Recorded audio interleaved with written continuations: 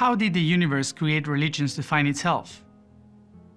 I am your host and guide, Matias De Stefano. In this episode, we will explore how different paths brings us to the same truth. In Atlantean times, the 12 families were like people who we used to ask for advice, and then we had this circle of people representing the different workers of the region, and they were representing the spirit of the people. We call that the projections of gods. So each one of them had the face of an animal that was related to their work, and that's why in the times of this connection, they start to honor those animals like if they were gods, and the priests like if they were the gods themselves. That brought the confusion of animalistic religion, and they started to honor the concepts of the universe in a different way. As Yahud said, the goal for humans is to become gods on this planet, to become the portals through time and space in flesh, in blood.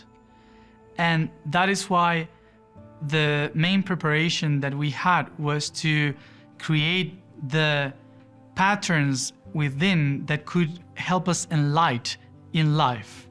The purpose was not to reach the spirit, it was to allow the spirit to live in this reality.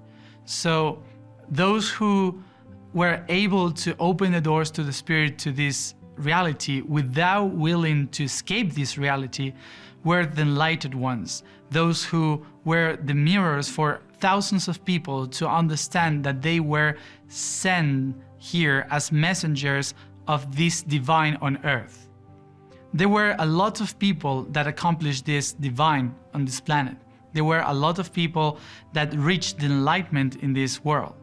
And they were the people that could live at the same level, the suffering and the pleasure.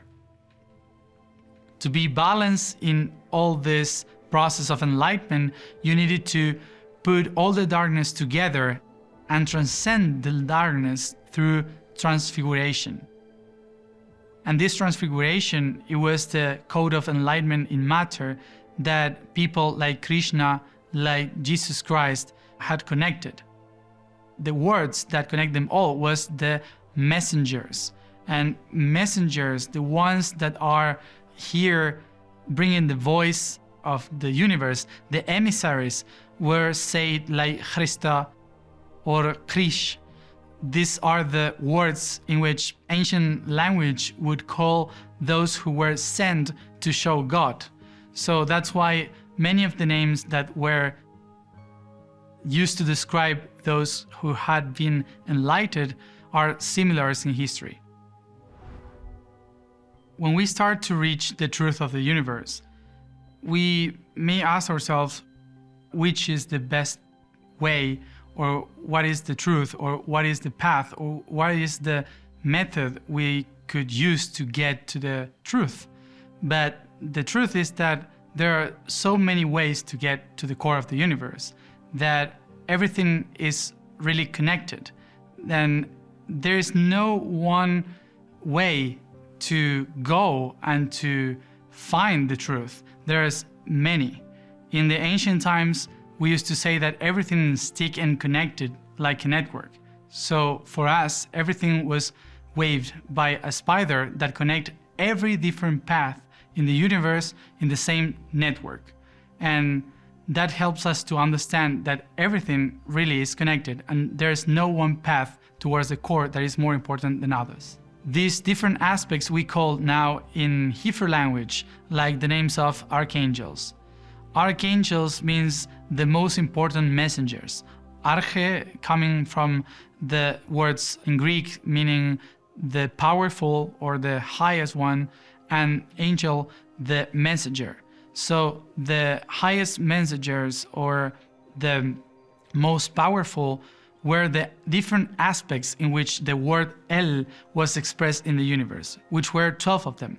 Some of the most known that we use today was Michael, Uriel, Gabriel, that are the vibrations that represent Michael, who like God, who like the truth, the Uriel, the light of God, Gabriel, the strength of God, and many others that represented the positive and the negative aspects of this creation.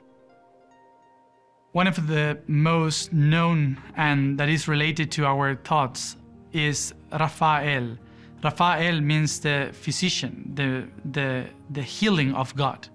And this aspect was incarnated in everyone that was working with the body, with the physics, with the healing process of our matter and the third dimensional realities.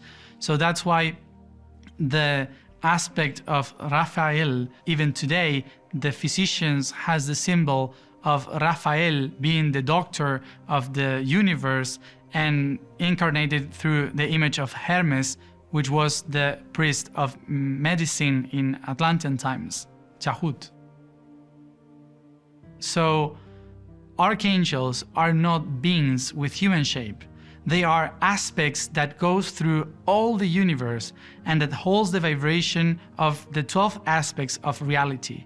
So we are all projections of those archangels.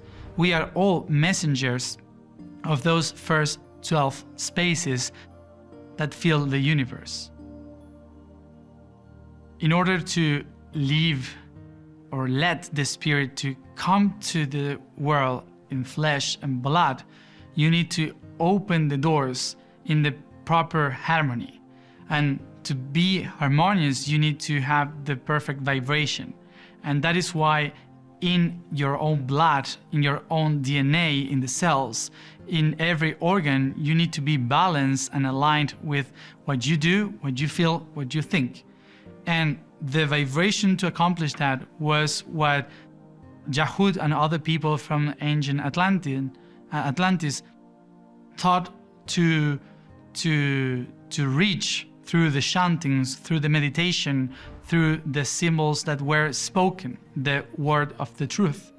And those knowledge were taught by the Arturians, who were the beings in the Confederation that knew about physics, that knew about how to transform realities through sound.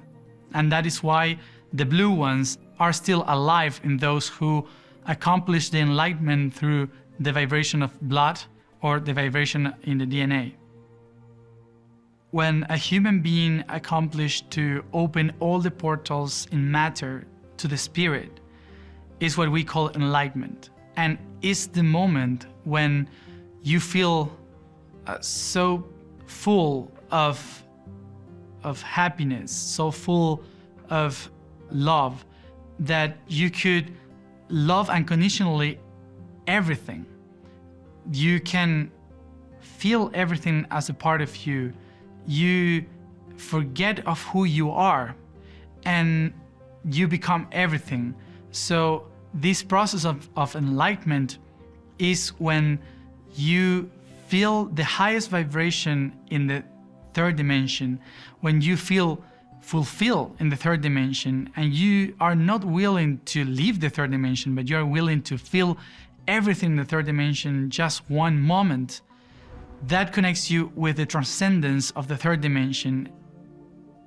And then you go to the fourth dimension instantaneously when you recognize that you are the process of everything that happened, that is happening, and that will happen. You can see everything from every perspective. You can see that you are the one that expressed that experience, that is integrating and that transcends every process.